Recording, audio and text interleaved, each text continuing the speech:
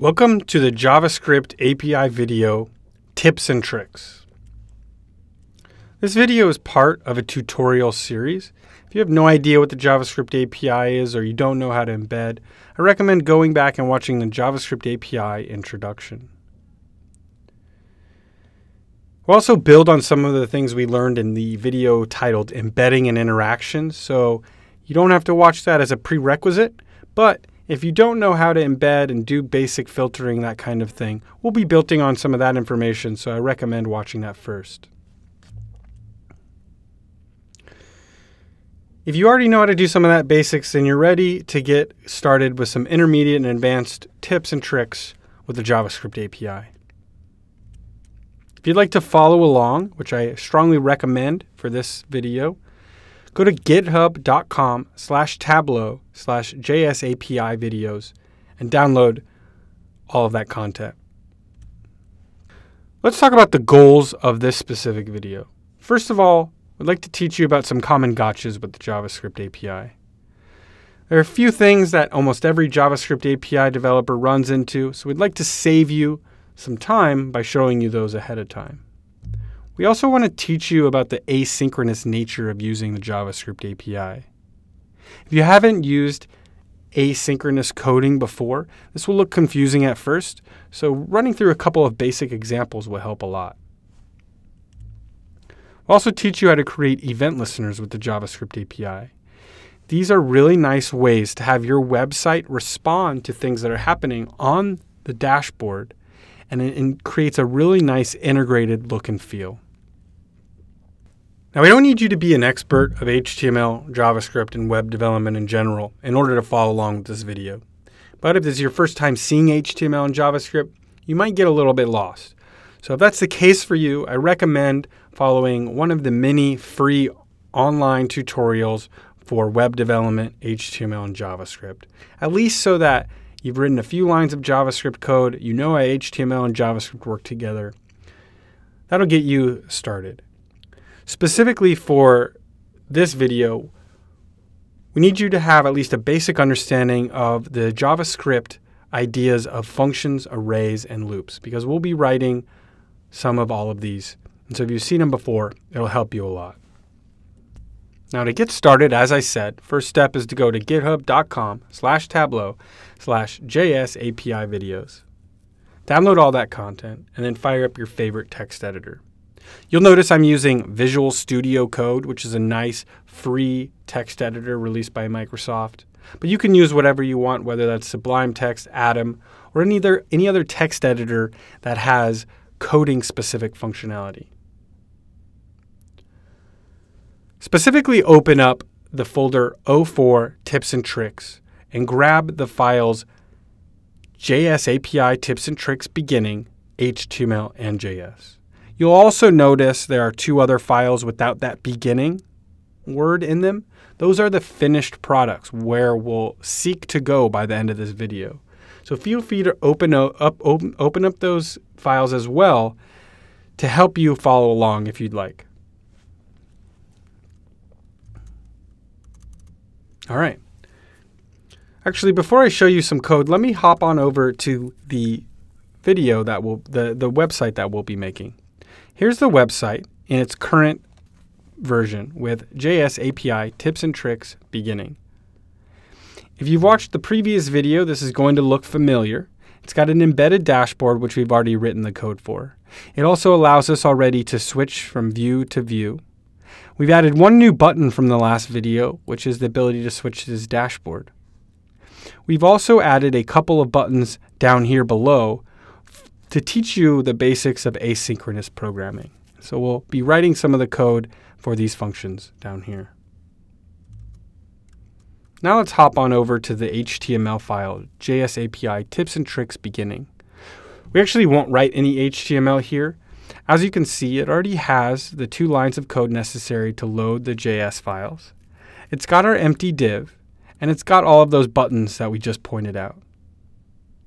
One thing that was added from the last video is this new div called sheet name. Our goal here will be to always display the current sheet here in this empty div. That'll use our event listeners that I talked about earlier, and you'll see that once we get there. So that's it for this HTML. As I said, we won't be writing any code here. We'll do it all in our JS file. But before I do that, there's a couple of gotchas that I'd like to talk about. The first concept I want to talk about is our new versioning system. And this has changed since 8.x. In 8.x, we had a file called Tableau_v8.js that you would load into your HTML to access the API.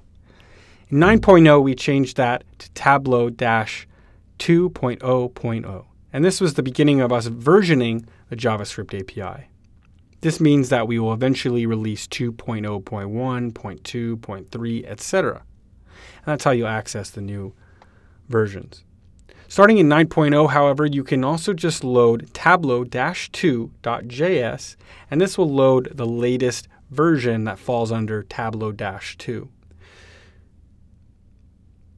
Another thing to note here about the loading of files, and another thing that is different than in 8.x, is that .js file by default is a debug version or a development version. That is, it has all of the white space in it. So as you're writing your code, you'll be able to step through nicely through that .js file.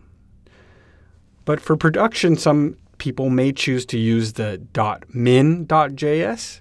This is a minified version. It's basically removed all of the white space. That makes it smaller in size and quicker to load. And so that can be a good option for your production code.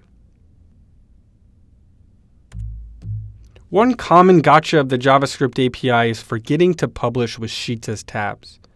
This is a screen from Tableau Desktop when the user decides to publish their workbook. If you do not check Show Sheets as tabs, you will get an error that when you try to switch from tab to tab, that tab doesn't exist, even though you know you've published that other tab or that other sheet. And that's because you didn't publish with sheets as tabs. So if you're using the JavaScript API, be sure to publish with sheets as tabs so you can switch from tab to tab or from sheet to sheet. If your dashboard lives on Tableau Public, this works a little bit differently. You do it from the web interface, but you do it on that dashboard options page. Here's the next most common gotcha. You're trying to filter on a visualization or a workbook, and you see this error inside of your console. So you click the button or you try to run that code. No filtering happens. You go on over to your console and you see sheet.applyFilterAsync is not a function. Of course, you know that sheet.applyFilterAsync is a function. It's in our documentation. We've already written that code in our other videos, so what gives? Well, if you see this, it's a dead giveaway that you're trying to apply a filter on a dashboard, which you can't do. I'll tell you why. Here is the class diagram, or a portion of the class diagram for the JavaScript API. At the top, you see workbook, and below that, you see sheet. So we know that to apply a filter, we have to do it at the sheet level. We call viz.getWorkbook.getActiveSheet, and then we call applyFilterAsync to that sheet object. Below on this class diagram, you see that it's sheet. The abstract class sheet splits into two other class types. One is called worksheet and one is called dashboard.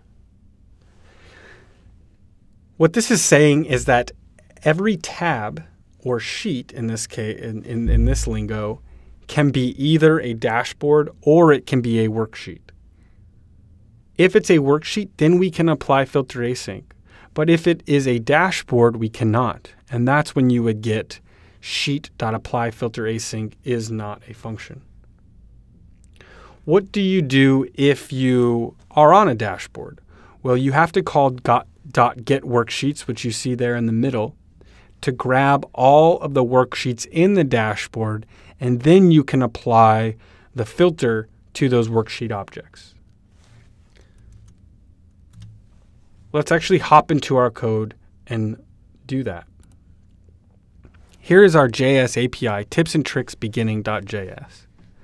If you scroll down to lines 29 through 32, you see our show function from the previous video. It does just as I described. Grabs the sheet object from getActiveSheet, calls sheet.applyFilterAsync. And again, this will work if the current active sheet is a worksheet and not a dashboard. Let's replace this code with some code that actually checks whether we are on a dashboard or not. So we replace it with, on line 31, we're checking the sheet type. So we grabbed sheet, we call sheet.getSheetType. This will return either tableau.sheetType.worksheet or tableau.sheetType.dashboard. And there's also a storyboard as well. If we are on worksheet, then we know we can just apply the filter the same way we previously did. And you'll notice line 32 is the same as it used to be. If it's a worksheet, then sheet.applyFilterAsync. That's all we need to do.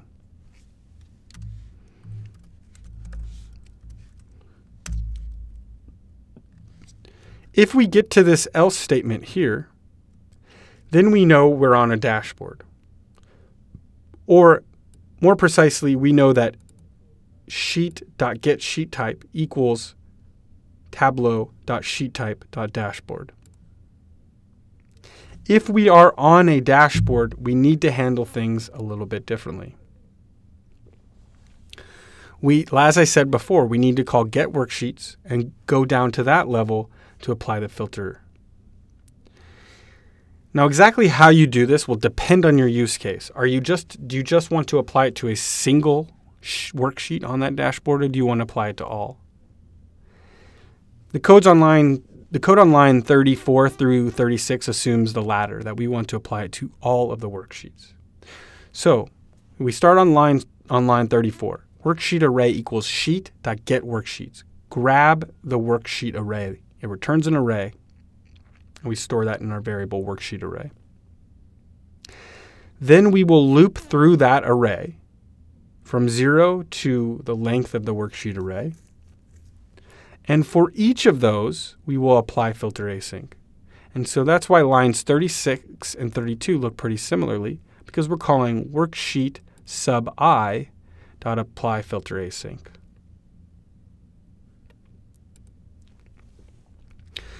Now we can hit save here. Head on back over to Chrome. Hit refresh. And our show books always works, but now if we go to dashboard and hit show books, it's going to filter both of the worksheets on this dashboard.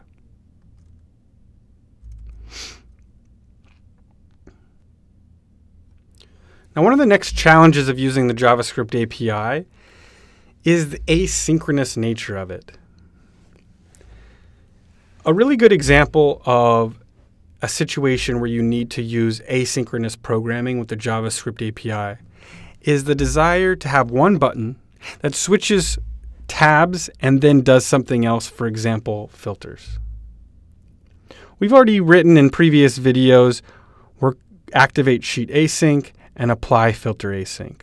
So you might think that's all that is necessary to do those in order is to call activate sheet async, then grab the active sheet, and then apply the filter async as you see here. But let's go back to our website here, and that's actually called problem example. Let's click on problem example. Actually, sorry, let's refresh so that we don't have any filters going on. We'll click on problem example. It switches to that line chart, but it doesn't do any filtering for us. Why is that? Well, the reason is when we switch tabs, there's a little spinner there. It takes, a split second, but still some time to load the other sheet or dashboard. And the way we wrote our code with just semicolon, then write the apply filter, it's trying to execute while that spinner is going. The dashboard isn't ready to accept filters when we tried to write that code. So what we need to do instead is to switch sheets, wait until the switching of the sheets is done, and then apply the filter. And that's exactly what asynchronous programming allows us to do. So let's take a look at exactly how you write that asynchronous programming to wait until the biz is switched before running the filtering. So here's our function called solution. Basically what I'm saying here is this is the correct version of the problem example. Where it says adds async code, that's where we'll add our code.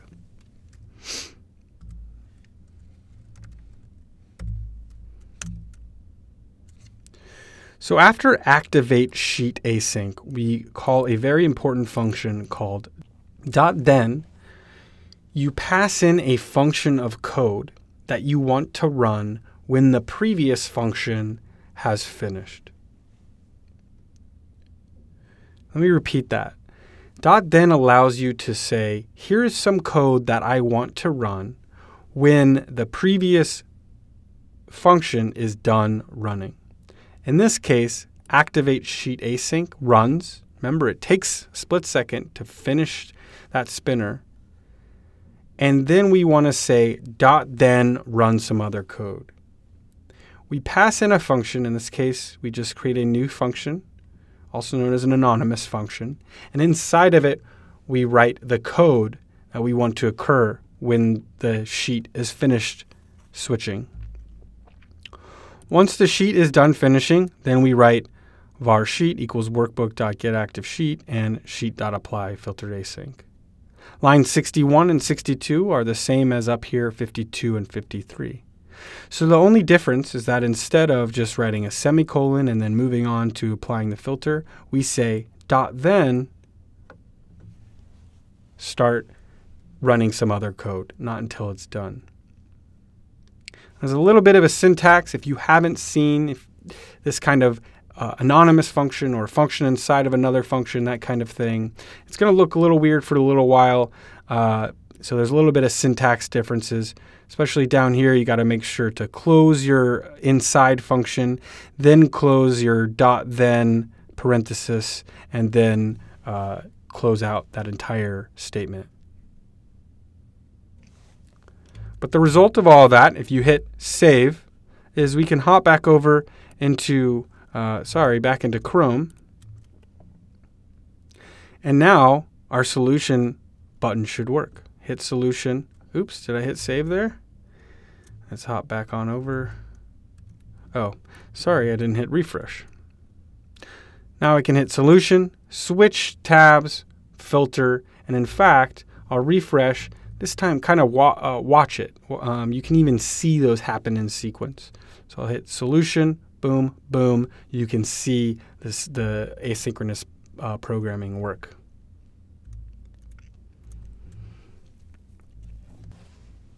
Just a little summary of what we talked about. .then executes some code after a JavaScript API function finishes. One key thing to look for is any JavaScript API function that has the word async in it. That means that you can call .then on it. Otherwise, you don't even need to, because you can just execute the code below it. Also, this is a whole subject inside of the developer docs because there are other functions such as .else, .always, and I recommend opening that up if you need to learn more about asynchronous programming. The next intermediate subject of the JavaScript API is event listeners. As I said, these are really nice ways to give a more integrated look and feel to the embedded dashboard. This is code that will execute when the user does something. So everything we've done so far is there's a button outside of the dashboard. I click on it and it makes something happen on my dashboard. Let's go the other way. Let's have the user click something on the dashboard and have it change something on our website outside of that dashboard. That's exactly what event listeners are for. Let's write our first event listener back here in our JS file. The best place to add the to add the event listeners is right down below your instantiation call of the viz inside of the window.onload. So I'll do that here on line 18.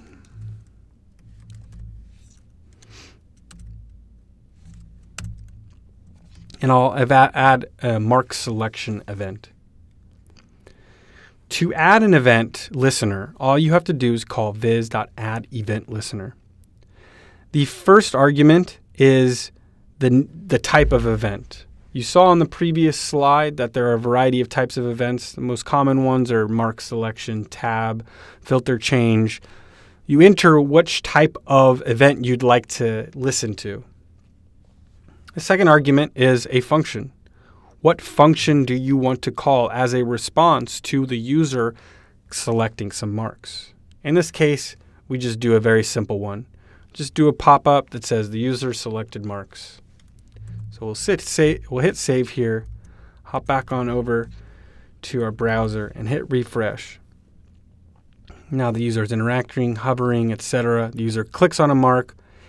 We get a pop-up, the user selected marks. Okay, that's great, except for that's not exactly a practical example. We'd like to actually do something that provides some functionality to the end user. Now remember back in the HTML, I had this new empty div called sheet name. What we'd like to do is take the sheet name and throw it in there. But I can't just hard code that in because the user might be switching from tab to tab. We gave them that functionality after all. So what we need to do is when the user changes tabs to change that HTML to the new sheet name they're on. And that's exactly what we'll use an event listener for. Here it is, viz.addEventListener tab switch. So it's not when the user selects marks, it's when the user switches from tab to tab. And that's whether they're using the JavaScript API or not. When the user switches tabs, we'll run this function. Now every event listener passes into its function an event object, which you can grab information from. In this case, we need it because it'll contain information about the new sheet name. So we'll grab that event, we'll call event.getNewSheetName, and we will pass that in to our HTML. How do we do that? Well, first of all, we grab document.getElement by ID sheet name. That's the name of the div we created. And then we call .enterHTML to pass it in. We grab that inner HTML, we grab the new sheet name, and we put it into the website. Let's go ahead and hit save and see what that looks like.